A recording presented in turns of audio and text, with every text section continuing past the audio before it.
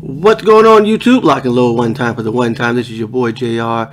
About to get into this week 14 schedule. About to give you my predictions on who I think wins and who loses on this upcoming Sunday. Hope everybody's having a great Saturday. I am. So far so good. I hope you are doing the same. Hit that like button, comment, subscribe. I sure the hell would appreciate it. I sure the hell would appreciate it. Now let's get right into it. Let's go right to the big game. Big game in the morning. Over here on the West Coast, on the East Coast at 1 o'clock in the afternoon. Cowboys at Washington.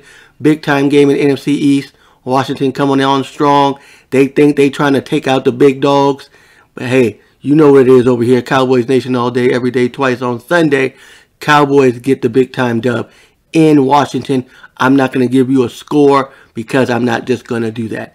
I have a score in my head, what I would want it to look like. I want my boys to go in there, take care of business, and get the hell out of Dodge in that shitty-ass stadium that they call FedEx fucked up field. Cowboys get the win. Moving on, Seahawks, Texans. Seahawks looked good last week. That was probably Russell Wilson's best game since being back, since the fucked up injury to his hand. He was looking real shaky till last week. He said, look here, I'm Russell Wilson. He said, yeah, I am. He looked in the mirror and said, yeah, you are Russell Wilson. And he finally fucking played like it. Give me the Seahawks against the Texans. And they start coming on strong on this playoff push here in December.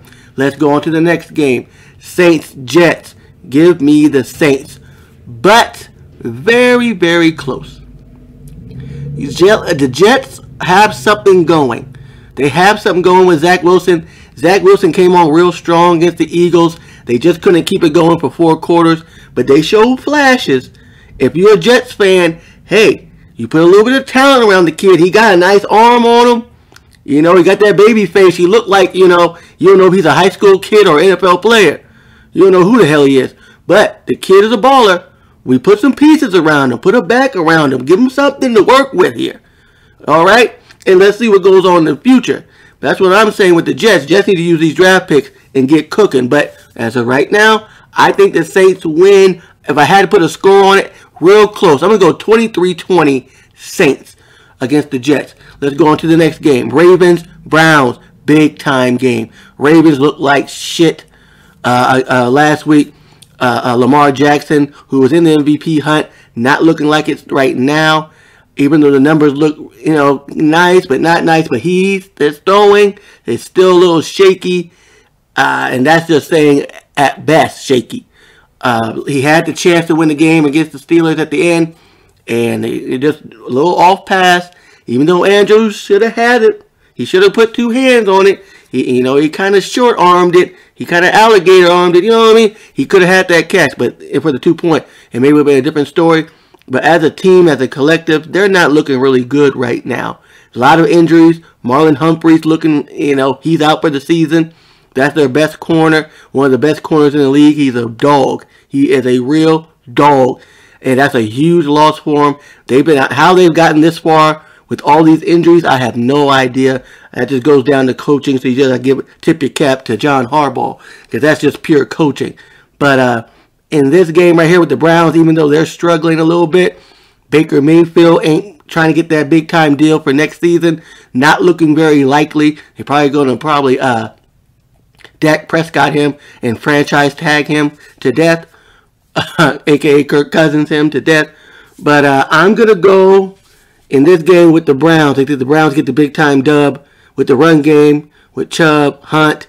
And I think they get it done in a close game. That's my thoughts on that one. But that's a big time game and for the AFC North. Moving on. Let's go to Detroit versus the Broncos. Big time game for the Broncos. With Demaryius Thomas. The loss of Demaryius Thomas, which was, oh man, what a loss, the NFL loss. As your NFL fan, that really hurt. That really hurt to see that he passed away at such a young age. Such a great player. A really, really great player of the young 2010s. You had to be there to see it. And I was just looking up highlights of how great Demaryius Thomas really was in his prime. And him to be dead at 33 years old is really, really sad. So rest in peace to him and his condolences to his family. and and to everybody that was close to him. That's so young, so talented. He's just retired. Man, let you know that life is very, very short, ladies and gentlemen. Kiss everybody that you love right now, because you just never know. That you never know that you may not never see him again tomorrow. And that's the God honest truth. Can I get an amen?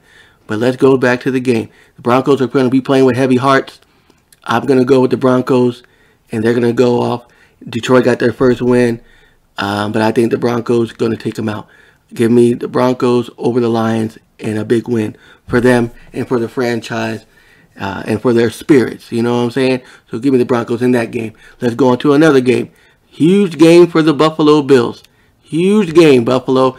After that terrible showing against the Patriots last week and that terrible weather against Mac Jones, I'm just going to throw 3 passes and hey, it is what it is. We're going to run the ball 85 times like we are Navy, offensive Navy in 1922. And it's going to work. And it did work. So y'all need to nut up big time and put some heart, put your heart on your sleeves, put your heart on your pads. Do something, damn it. And try to do whatever you can to stop Tom Brady. Because if you lose this game against Tom in Tampa, you can mess around and miss the playoffs. They were huge Super Bowl favorites, huge Super Bowl contenders to start the year. Everybody was on the Buffalo. Buffalo going to the Super Bowl. Buffalo going to the Super Bowl. Who going to the Super Bowl? Buffalo. Not looking very likely right now. Their ass may not even be in the tournament, aka playoffs. So we'll see if the real Josh Allen steps up in this game. We will find out very, very soon, early in this game. But give me Tampa, okay? Give me Tampa. Buffalo has no running game. Tampa has a running game when they want to use it. But they know they're going to use Big Tom, Mike Evans, Godwin, all those weapons they got. Gronk coming in strong after his injury. And I just don't think they're going to stop Tampa. So give me Tampa by probably 2 scores. Give me that one. Put that one on the books. Moving on. Let's go Jacksonville versus the Titans. Give me Tennessee. Tennessee bounces back. Jacksonville stinks. Moving on. Big game in the AFC West. Raiders, Chiefs. Raiders need this one in a big way. Chiefs are coming on strong. Chiefs are starting to look like coming into their own. Can the offense come back to life? That's the thing. When does Patrick Mahomes go back to Patrick Mahomes? He's been struggling a lot this season, but something tells me this offense is going to click and knock the living shit out the Raiders. Give me the Chiefs by a lot. By a lot. Give me the Chiefs, and they put their foot down on this division and say, goodbye.